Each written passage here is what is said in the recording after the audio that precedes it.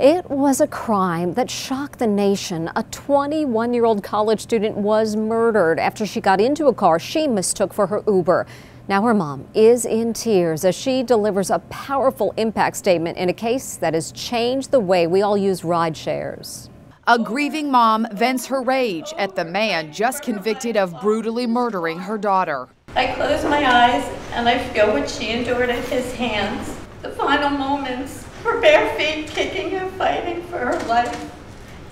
I visualize the blood flowing from her body, her beautiful body. 21-year-old Samantha Josephson was just weeks away from graduating from the University of South Carolina. I was planning my trip to Columbia in 2019 to watch my daughter graduate from college.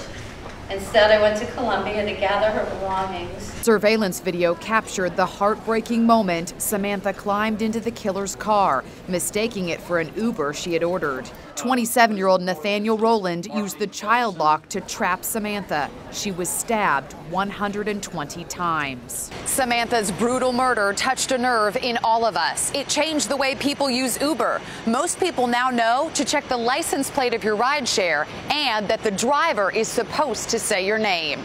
Check, say your name.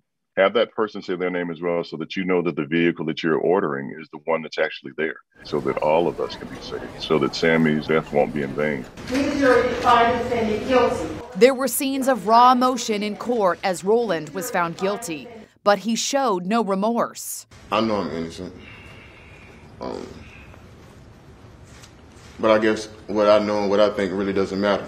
That only angered the judge, who cited the overwhelming video evidence. There were 1,000 roads. Each road led to you. There's 1,000 trails. Each trail led to you. He sentenced Rowland to life in prison. That sentence must be served for the remaining days of your natural life.